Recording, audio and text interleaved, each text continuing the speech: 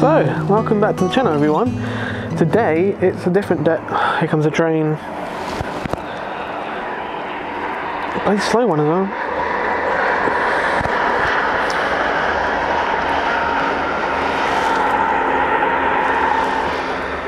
Today is a different day. Well, today's not a day where I did photography the day before. It's been a few days now. I haven't been doing photography every day. The weather hasn't been right for it. I wanted to, trust me, I wanted to, but the weather has been terrible. A couple of days of not very nice weather, rain, overcast, thunderstorms, all right. And today isn't much different. Had a bit of rain earlier, but it seems to be keeping off at the moment. Very gentle at the moment. It was windy earlier, but it's gentle breeze, and just beautiful. I like to just, you know, stand here and take it all in sometimes. But I like to think of canal boat photography or Canalside photography, this channel, is sort of like a van life channel.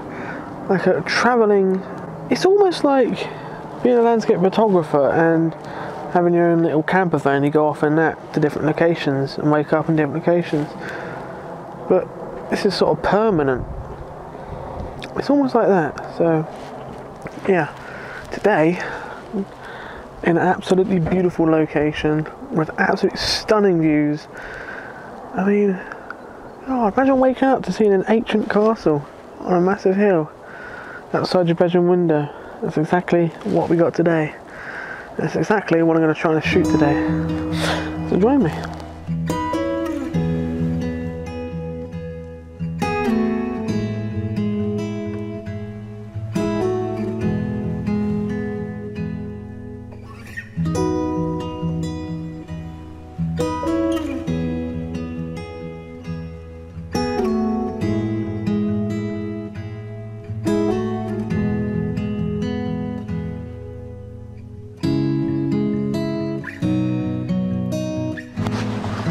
So, first shot in the bag now.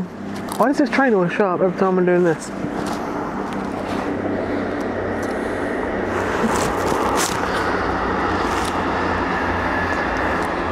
First shot in the bag, and all it is just this beautiful lock.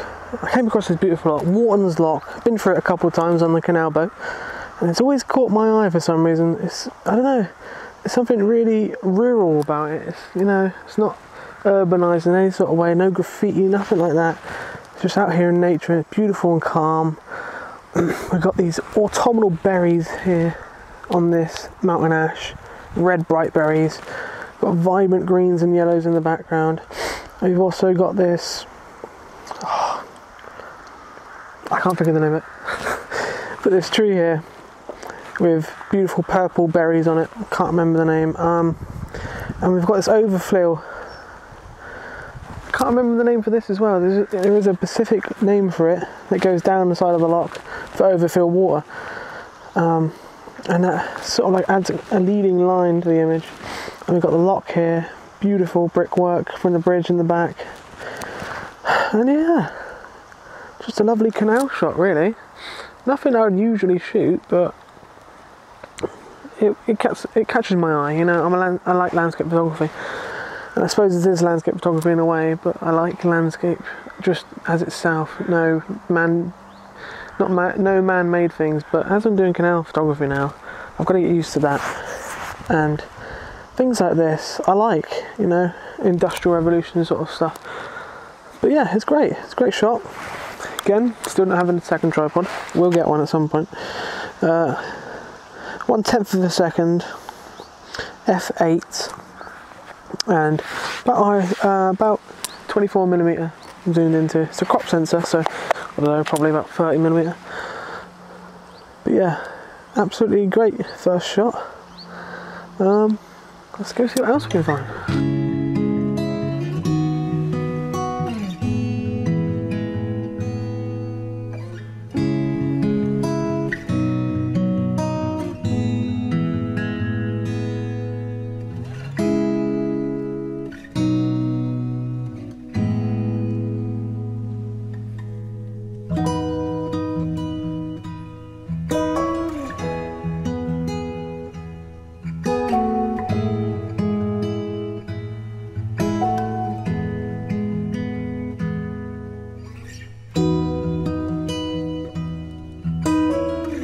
So I've got my second shot now. I'm not too happy about it really. I'm in an hour about it, and I ended up taking the shot. But I walked along here and I just saw this beautiful shrub just growing out on the gate. There's loads of plants and lots of shrubs growing out of this gate, but this one stood out to me because it's really big and it's got lovely vibrant orange flowers on it. And I was toying with what sort of shot I could do. In the end, I zoomed out as far as I could to 18mm, which is probably about 25mm, I don't know, 30 maybe. And I had to get right in the centre to make sure it's balanced, which is what I did. I just got a shot of the lock, f/16, so I get that in focus and the background in focus. And yeah, I'm not too happy with it. I mean, I don't know, we'll see in post. But 0.8 of a second f/16 ISO 100. Got the polarizer on for the water. And yeah, I don't know, see what you think.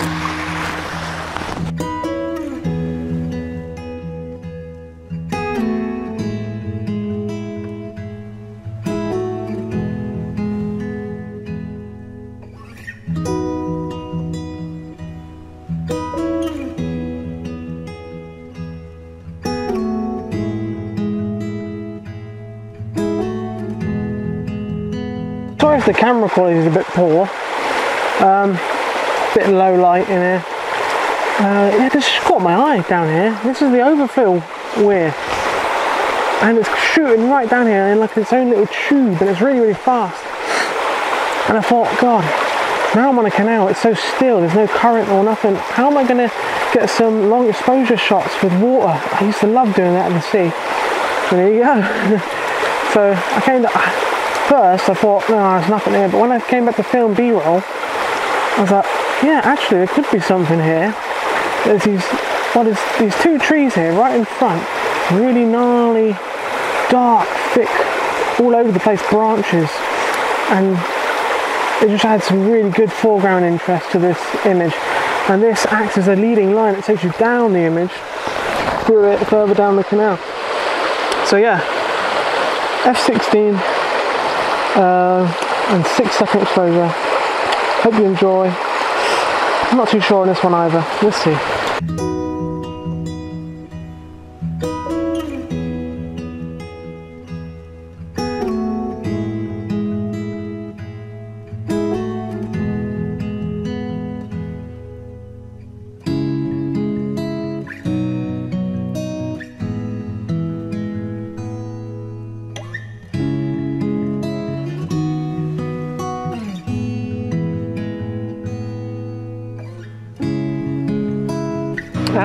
You thought I was going to the castle, didn't you? No, that's next. Because I remembered when I crossed the bridge, that's where I was going to go to get the shot. Because instead of shooting in there, I was going to come down here. But then I shot that, and now I'm going to shoot this from this direction. Oh, this is just a beautiful classic canal scene. Absolutely amazing. I wasn't going to do it, but then I thought, might as well. Because for some reason, you have to climb underneath the fence there. There's no entrance for no apparent reason, even though it's a public footpath. Don't know why there's no entrance. But yeah, just another great shot here. So It's a lot lighter out here, so I've got my Globe ND8 on and my polarizer, and that gives me a 6-second exposure at f16. This lovely bridge here going over the canal, lock just in there, and a lovely overfill weir just here, and getting beautiful patterns of the overfill weir just coming out onto the canal. Lovely. And also I did take an exposure for the sky of 1 second because it is coming out quite nice now. We've got some quite nice light, but I'll try and merge the images together. If I can, I will, but if I won't, I'll just pick the one image up of this beautiful scene here. Alright, let's climb back under that fence again and finally go and see the castle.